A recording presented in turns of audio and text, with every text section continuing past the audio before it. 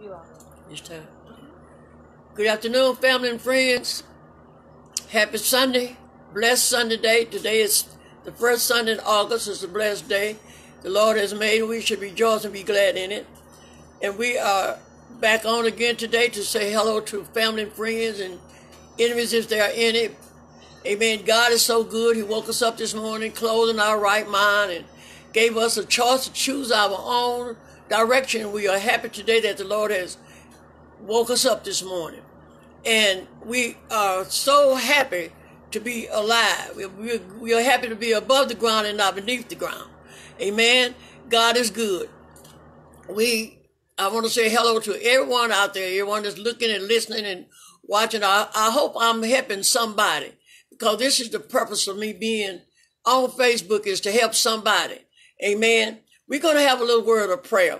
Father, in the name of Jesus, we thank you today, Lord, for being so good to us, Lord, last night.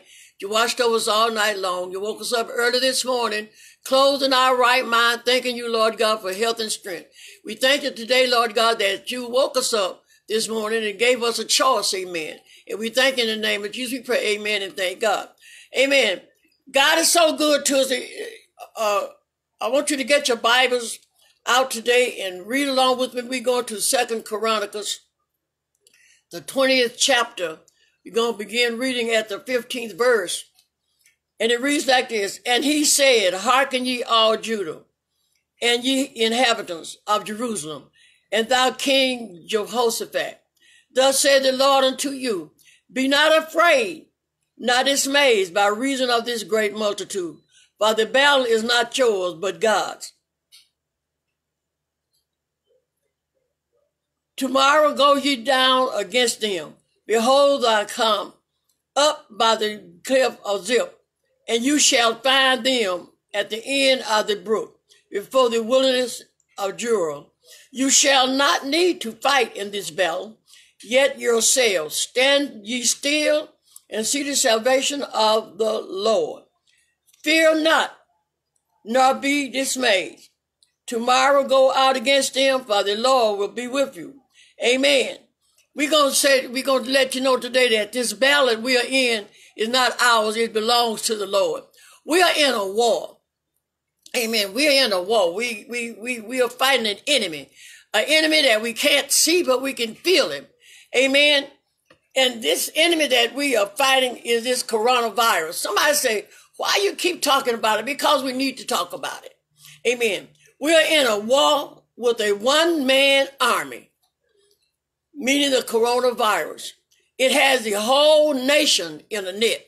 We are in a net that this thing has covered the whole nation. Amen. And it's taken over everybody and everything that it can.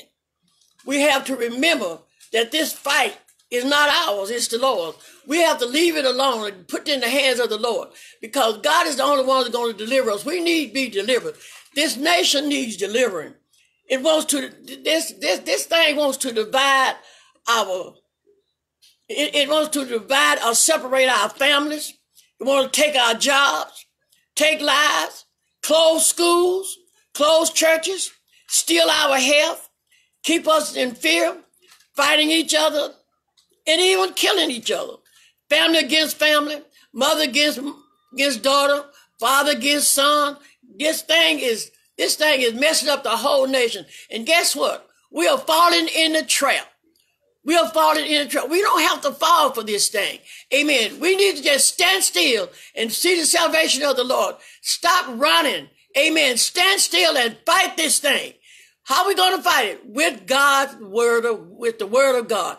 On your knees, praying to the Lord. This only way we're going to solve this situation is to fight back. Amen. Don't throw up your hands and run. Fight back. Amen. This is not our battle. It belongs to the Lord. We need to trust God. He's going to deliver on time. He's going to deliver this nation. He's going to deliver it on time. Come on, somebody. Don't tell me that you don't believe that God is going to deliver. He's going to set us free. Amen. We're going to, our young children going to look back at it and wonder, how did we come through? Through the help of the Lord. We're going to make it. We are going to make it. Amen. Just remember, this battle is not ours. It belongs to the Lord. Amen. In this scripture this morning, as the enemy bore down on Judah, God spoke through and said, do not be afraid. He's telling us today, don't be afraid. Stop running. Don't be afraid. Stand still. Amen. For the battle is not yours, but God's. We may not fight. And we may not be fighting a big army, but every day we are battling temptation and pressure. What kind of temptation and pressure? That's what we're doing. Everybody is panicking. I'm afraid of this. I'm afraid of that. I'm not afraid because you know why? God has his thing. Whatever's going to be is going to be. Be ready. If it's your time, it's your time. Be ready when he comes. Be ready. Be ready when he comes. Amen. Amen. And just remember, as the believers in Christ, we have God's spirit in us. And if you got God's spirit in you, amen, you all right. Amen. The enemy. Instead, if we ask God for God's help when we struggle, God will fight for us. How do we let God fight for us? Number one, realize that the battle is not yours, but God's. Number two, recognize human limitations and allow God's strength to work through our fears and weakness. Amen. Remember, your limitation is you got short limitation. God is got the strength. God give us the strength through our weakness. A lot of us are so weak, amen. We're falling down by the wayside. We are crying out. I don't want to do this. I don't want to do that. I'm afraid to do this. Stop being afraid. We are fighting. We're in a war, but it's a one-man battle. It's one man against the whole nation. Who is the one? The coronavirus has captured this. It got us in captivity. Amen. Running scared. Stop running and stand still and see the salvation of the Lord. Number three, make sure we are pursuing God's interests and not just our own selfish desires. Stop being so selfish and thinking that you can conquer this thing by yourself. You can't do it. God has to do it. You have to trust God. Put it in God's hand. Amen. Number four is ask God to help in our daily battle. Everything you do, ask God's permission first. Get God's consent to do anything and everything. Ask for God to do it. Amen. God is able. Amen. If we try to fight the battle on our own terms, we'll lose. If we fight the battle on God's terms, we'll win. What are your terms? Amen. Amen. We have to trust in Christ, who has already fought this battle and won, and did so at the cross. God fought the battle, but he won. Amen. Hung on the cross, died, went down in a borrowed grave, borrowed tomb, but he got up, so he won. He won that we might win. Amen. So we're going to win. It may be a long time coming, but just be patient. It's coming. It's coming. It's coming. Amen. And we trust God, stand still and see the salvation of the Lord. Trust God for everything. Amen. Don't trust man, because man will fail. Every time man will fail. Amen.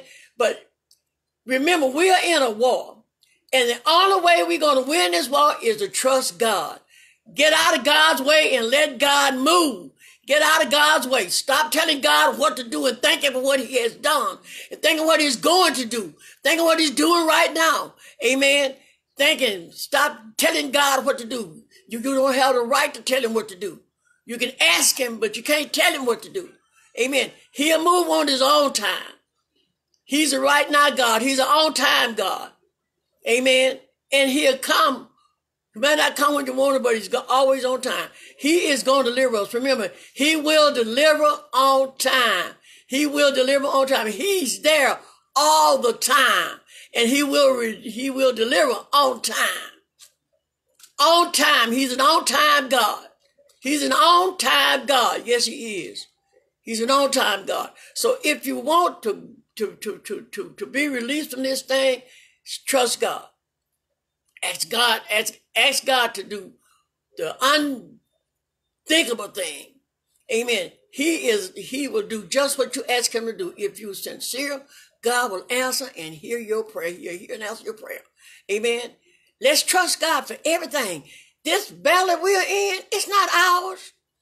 It's not ours. But you got to follow protocol. Amen. Stop being hard-headed. Use the wisdom. If you got the wisdom, use the wisdom that God gave you. Use the wisdom. Knowledge and wisdom and understanding. It's more wise. It's better to be wise than to be a fool. Amen. So trust God for everything.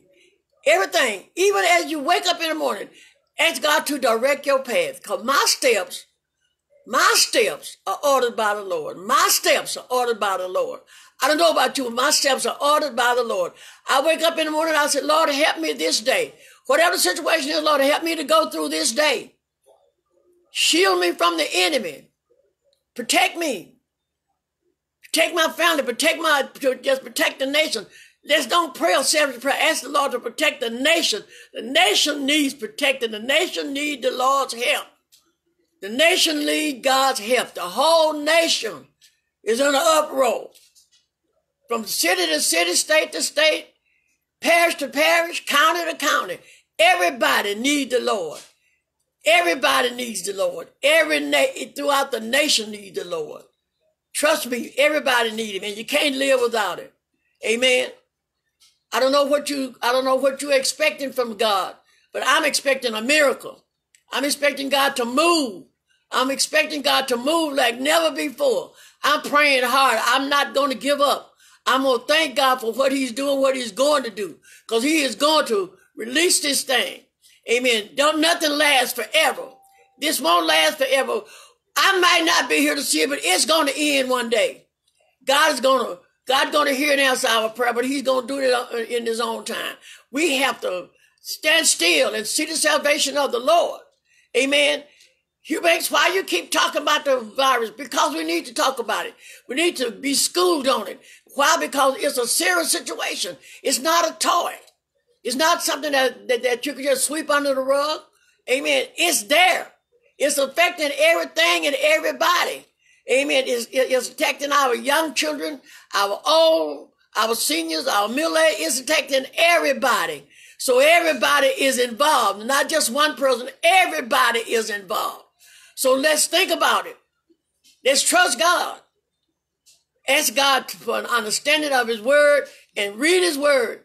Don't read it like a newspaper magazine. Read it, ask God to give you understanding of it so you know what to do. Because every answer is in this word of God.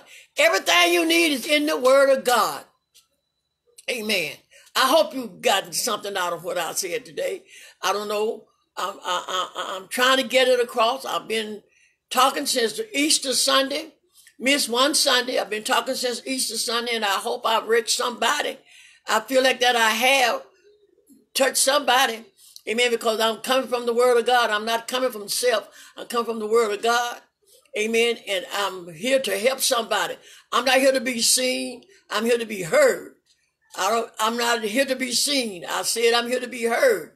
Amen. I want this word to get out to somebody. I know I'm helping my grandson because he done got saved, baptized, filled with the Holy Ghost. Amen. And I thank God for you too. Amen.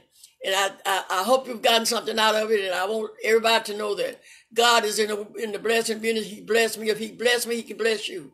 If he heal me, he can heal you. If you trust him to wake you up in the morning, trust him to heal this land, because he's going to heal the land. Somebody say he's going to sweep the land. He's going to sweep the country. Whatever he's going to do, he's going to do it in his time, in God's time. Amen. I want to say hello to my pastor, Willis Pitts, and our church family. And I want to tell George to keep holding on. God is able to heal your body. Amen. And I want to give a shout out to my little great grandchildren on their birthdays. Amen. I got a little great grandson. He's on his way back to Mississippi. He turned 8 tomorrow. Kaylin. Amen. Happy birthday, baby. And we got little Colin Meyer. She'll be 9 years old tomorrow. Happy birthday, princess. and my little great granddaughter, I think is Mariah. She's already 6. And guess what? Miss Mildred McDuffie Simmons' birthday is tomorrow. Happy birthday, Mildred. Amen. And my brother's birthday is today. My older brother, he's in heaven, resting in peace. I pray that he's resting in peace. Today is his birthday. Amen. God is so good. Then every day is my birthday. Every day I wake up is my birthday. Another day. Another day.